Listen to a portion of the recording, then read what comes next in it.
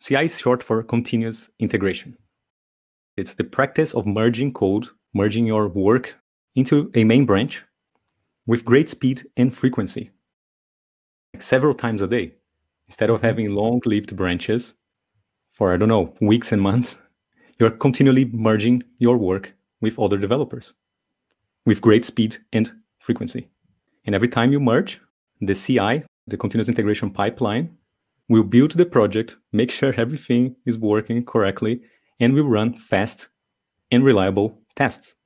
Because if there are any regressions, you will see it immediately and fix them immediately. Yep. So the main branch is never broken.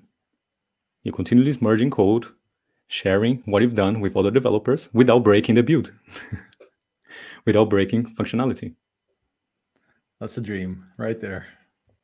So out of this process, you also will generate builds that can be automatically deployed.